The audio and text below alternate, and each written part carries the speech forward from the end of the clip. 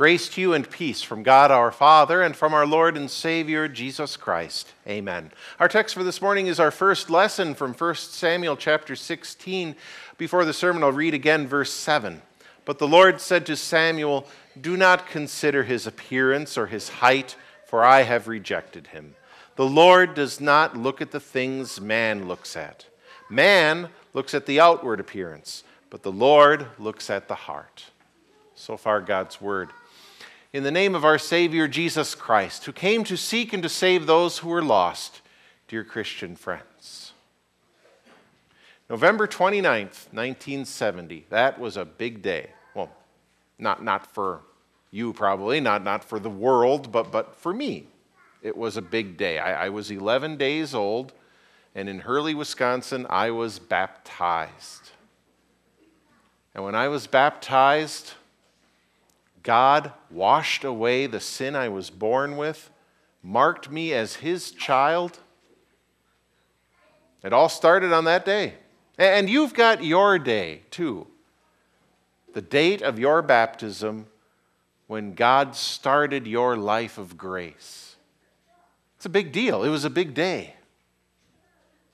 And certainly that wasn't the last time God poured his grace out on me. Oh, just by giving me Christian parents, he blessed me tremendously. He saw to it that I had a Christian education. He gave me my calling as a pastor. He gave me an absolutely wonderful family to live with. God has been so good to me. And his blessings, his spiritual blessings to me really started that day, November 29th, 1970.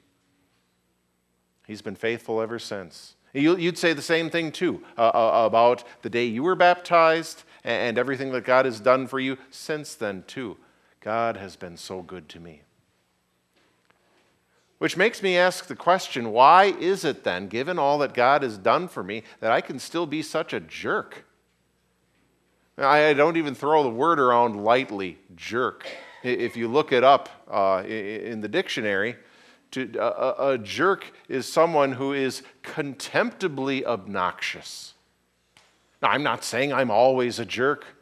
I hope I'm not even most of the time a jerk, but I certainly can be a jerk. I think of when I am a jerk, when I am contemptibly obnoxious, and I think it's most often when I'm trying to be funny, and I end up saying something that is insulting about someone that I'm talking to. Who wants to be insulted? Even in a joking way. Who wants to be insulted? That makes me contemptibly obnoxious when I do that. I guess I could take solace in the fact that I'm not the only one. I'll bet most of you would admit you could be jerks too at times. Some of you can be jerks when you're angry, right? And you say things that otherwise you wouldn't say. Instead of keeping a lid on it, you take that lid purposefully off and just let everything fly out so that everyone knows how you feel. Yeah, that would make you contemptibly obnoxious, wouldn't it? Some people are contemptibly obnoxious. They are jerks when they don't get their way, right?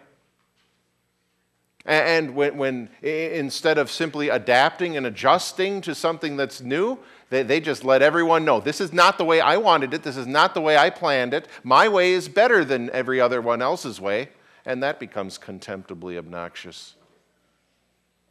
I actually knew a person who was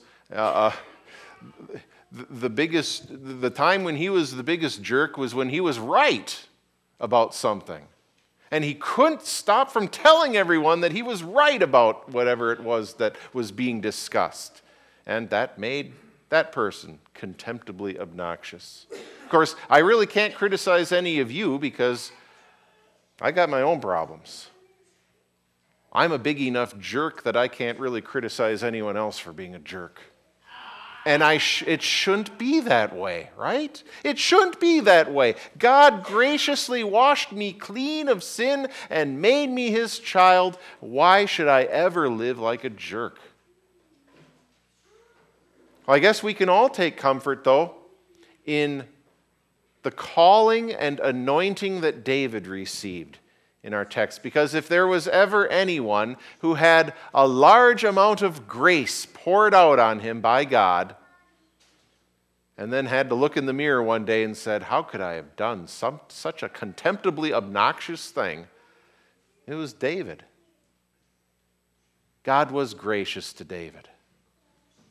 There wasn't anything about David that made God choose him. In our text, God lets Samuel know that he has decided to replace Saul as king, and so David goes to Bethlehem, has all of Jesse's sons go in front of him, and you know what? There's only one of Jesse's sons whose name we remember. We don't name our sons Eliab, we don't name them Abinadab, we don't name them Shammah, but sometimes we name them David. David's a good name because David was the one that the Lord chose. Not that anyone would have known it by looking at him. He was the youngest one. He was the runt of the litter. He was the one who was so unimportant that at this sacrifice, he was just left out with the sheep. He was probably somewhere between the ages of 12 and 15 at this time. But by God's grace, he was chosen. And before God revealed that he was the one that was chosen, God spoke those memorable words to Samuel. Man looks at the outward appearance, but the Lord looks at the heart. The Lord sees things that we can't see. So David, chosen by grace, was to be the next king of Israel. And David, chosen by grace in the next chapter, was given the ability, when he went to visit his older brothers at the front lines of the war between the Israelites and the Philistines, with a stone and a sling, he was able to kill the giant Goliath. And David, by grace, had songs sung about him. And David, by grace, when Saul grew jealous, was kept safe. And even the king of Israel in all of his might couldn't kill David because God had in mind to spare David's life. And David, by grace, finally became the king. And David, by grace, restored the worship of God to Jerusalem. Won all sorts of battles. He was, in God's own words, a man after the Lord's heart. And then David, after having all this grace poured on him, well, you know what he did the one night when he looked out and he saw a beautiful woman bathing. Committed adultery, committed murder to try to cover up the adultery. What a jerk. What a contemptibly obnoxious thing to do in God's sight, and in human sight for that matter as well. But then we remember what the prophet Nathan said. When David was confronted with his sin and he admitted his sin, Nathan said, "The Lord has taken away your sin." Had David done anything to merit this forgiveness? Of course not. Just as he hadn't done anything to merit any of the grace that God had given him up to that point. Just as he hadn't merited being anointed as king in the first place. God decided to pour grace out on him. And God decided to pour grace out on me. And God decided to pour grace out on you. Because he loved us. Because he wanted us to be his own. And he started pouring that grace out on us, for most of us, when we were baptized. Think of it. I didn't decide at 11 days old to be baptized. Most of you did not decide to be baptized either. That decision was made for you. And God arranged for that decision to be made because he wanted you to be brought to him through the waters of holy baptism. And when you were baptized, it's impossible to overstate what a huge thing happened. You were united to everything that Jesus is and everything that Jesus has done. What he did became yours. He became part of you. He sent his Holy Spirit into you. So that now, when you and I act like jerks, God doesn't see the jerky things we do. When you and I say things that we regret, God purposefully doesn't hear those terrible things we say. Instead, when God looks at us, he sees all the good things that Jesus did, because your baptism has united you to Jesus. And when God hears you, he hears only the gracious words of life that Jesus spoke while he was on earth, because your baptism united you to Jesus. You were anointed with the Holy Spirit. You were saved through baptism, as our second reading says, saved through the washing of rebirth and renewal by the Holy Spirit. Like I said, it's impossible to overstate what a huge thing happened when we were baptized. 1 Peter 3 makes it even more clear. Baptism saves us. It actually says those words, baptism saves you. And we've been saved. Not because we deserved it, but because God decided he wanted us to be with him forever. He saved us. Of course, that brings us to another baptism. A baptism that had really nothing to do with the recipient's salvation, because the one who was baptized didn't need to be saved. You go to our gospel reading, and there's Jesus being baptized. What does the perfect Son of God need with a washing of his soul? He's already perfect. He's already clean. Why is he being baptized? In fact, we read that John, in John's gospel, John objected to baptizing Jesus, and Jesus said, no, it is necessary to fulfill all righteousness. Jesus underwent baptism to show that he's one of us. To say, yeah, even if I haven't committed sin like you, Jesus says, I am one of you. I am a human being like you.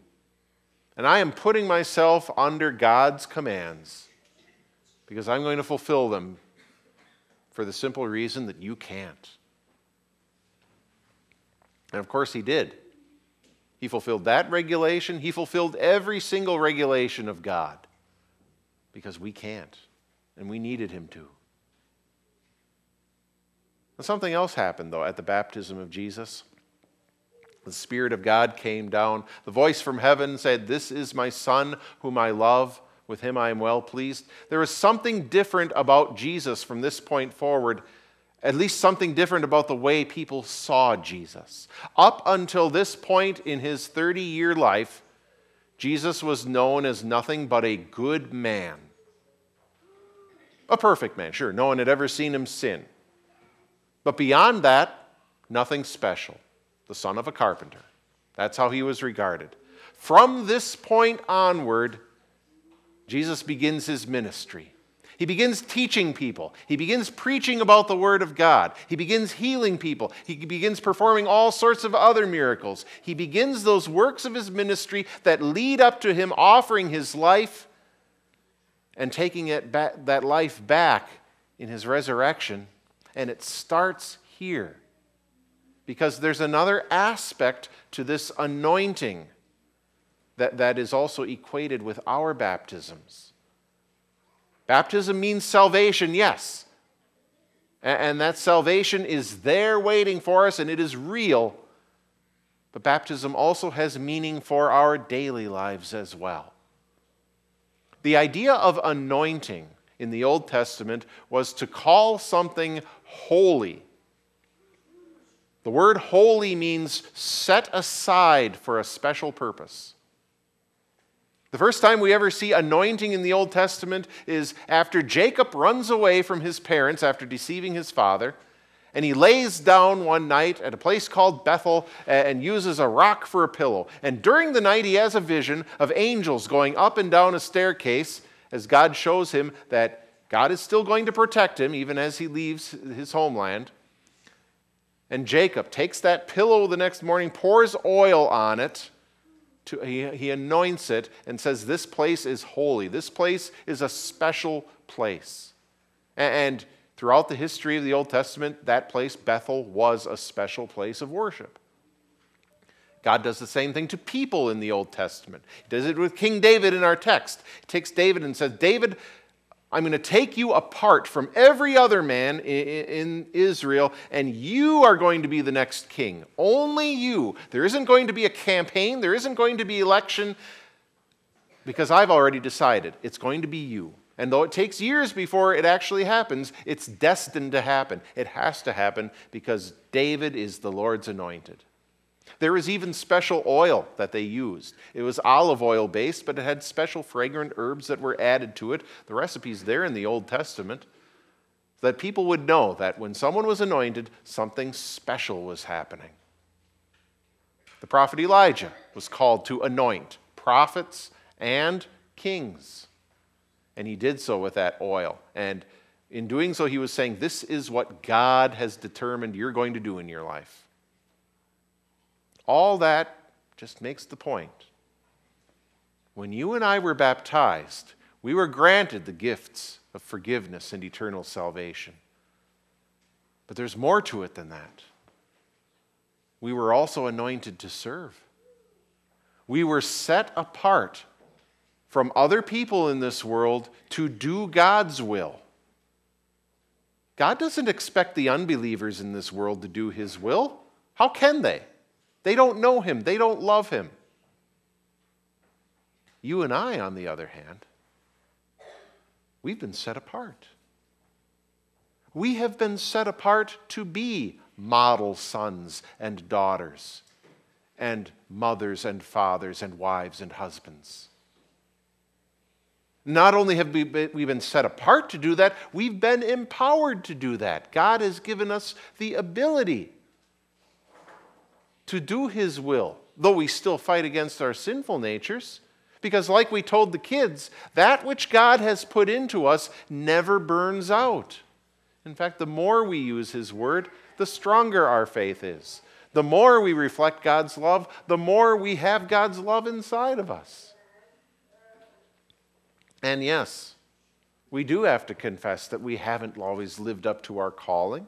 We haven't fulfilled our responsibilities to the best of our abilities. And yes, it's also true. If we so desire,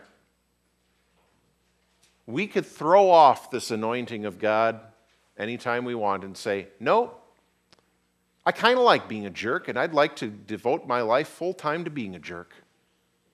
I want to be contemptibly obnoxious to you, God. It happens. Just this past Thursday, the Board for Spiritual Life chairman and I had to sign a letter to one of our members who has purposefully resisted every call that we've made to them to come back to church and make use of the means of grace. In that letter, we had to make the statement, we do not know if you have saving faith anymore. There is no evidence of that. It can happen. But to you and to me, who sit at the Lord's throne and receive through his means of grace that strengthening oil of love that burns inside of us, it isn't going to happen. Just the opposite. We're going to grow in love for our God.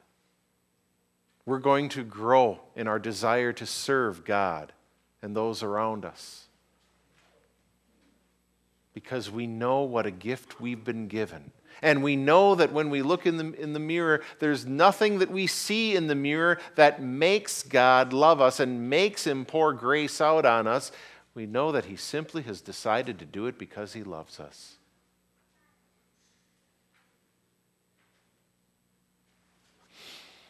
We are anointed by grace. He came to us when we were dead in our sins and made us alive in Christ. We are anointed to serve. Even as we look forward to the joys of heaven, we long to show our thanksgiving to the God of our salvation in how we live our lives. God grant that we do so for the sake of our Savior. Amen. And the peace of God that transcends all understanding will guard your hearts and your minds through Christ Jesus. Amen.